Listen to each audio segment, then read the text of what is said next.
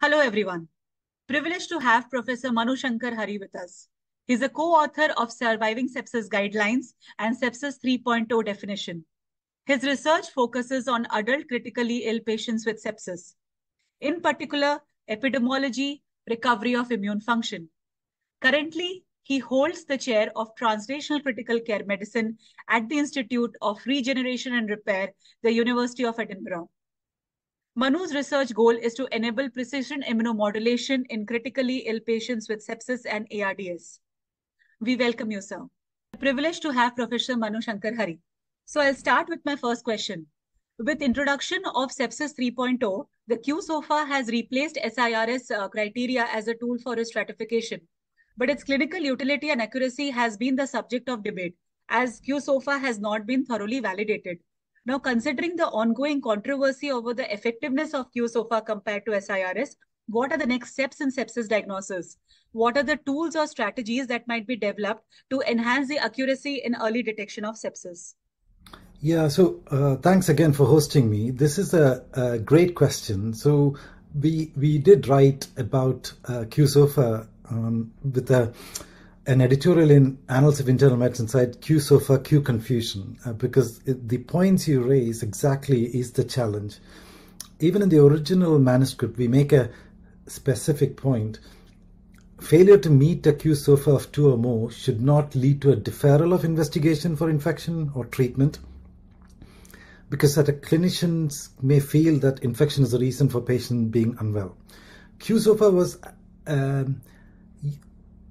if you look at the original manuscript, qSOFA timestamps are, if you take a blood sample for a suspected infection, what are the physiological abnormalities at that time that predict deterioration later? So that's what qSOFA did. qSOFA was not there to say it has to replace SIRS. qSOFA was a tool to say, if you have these abnormalities, it is likely that you will deteriorate. You've got a greater likelihood of deterioration if you had 2 or more elements of qSOFA. And unlike SIRS, it does not need any blood test. For example, SIRS needs white blood cell count, whereas qSOFA does not need that. It just is confusion, which is GCS score, respiratory rate of 22 breaths per minute or more, and a altered mental state of GCS and the blood pressure. So those are the 3 variables in the qSOFA score. And when to come to your question, which is what are the things in diagnostic, when you think about a test or a tool for a patient's illness, as a clinician, at least me as a clinician looks for a few things really.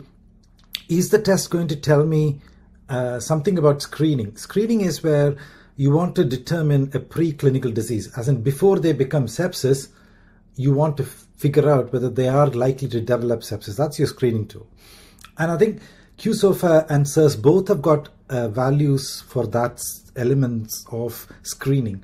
But what qSOFA is derived from symptomatic patients. Remember when I said somebody, a clinician or a healthcare professional, felt that this person has got an infection as the likely reason for their acute illness. So the starting point of qSOFA is already symptomatic disease. Therefore, you're not really using it as a screening tool.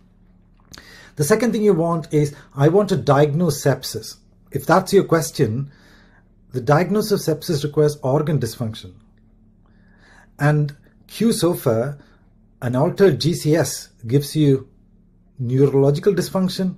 A low blood pressure gives you cardiovascular dysfunction. So in a way, in terms of sepsis diagnostic, you're closer to the eventual diagnosis of sepsis if you believe that infection is the reason why they are acutely unwell. So that's a kind of the diagnostic element. And you can contrast that diagnostic element with kind of SIRS, and you can see why qSOFA performs better for that particular question.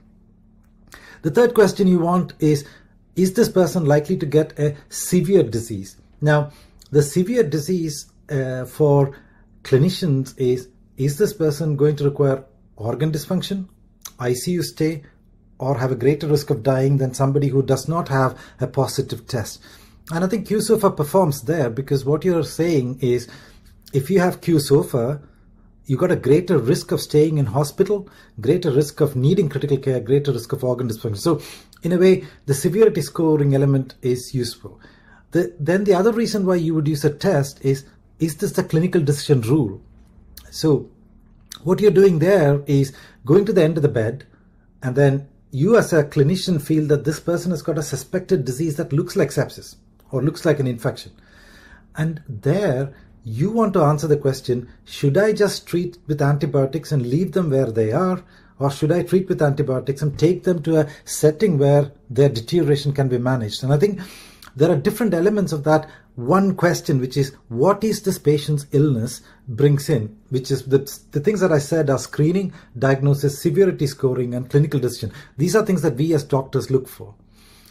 Then the last thing you probably will need to think about is prognosis, right? I mean, and response to a treatment that you're giving. The qSOFA kind of was not actually derived for any response to treatment prediction, neither is SIRS. But what qSOFA does give you is prognostic value. If you got 2 or more variables of qSOFA, you got a worse prognosis than somebody who does not have that value.